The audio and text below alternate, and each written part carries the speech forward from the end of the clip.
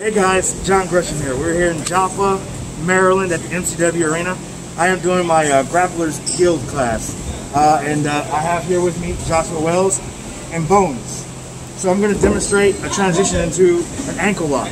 I like to do it from a tackle, but we've learned it from a position called the bunny hop, which Josh will perform for us. But I'm going to show you from a luchador takedown single leg, okay?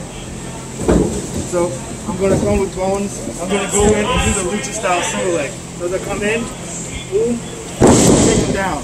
The idea is to already have this. His knee is right here. This leg is going to hook up under this.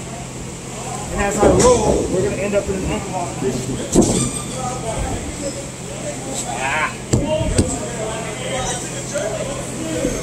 So it being done quickly looks like this.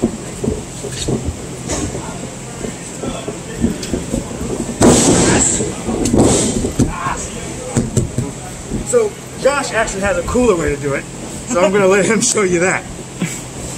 Alright, so we're down in front chain 3. You have it on me, right?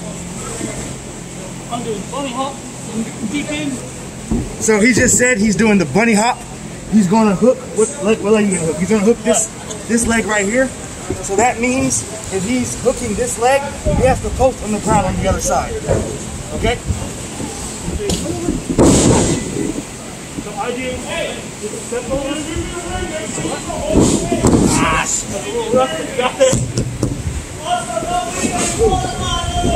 Thank you guys.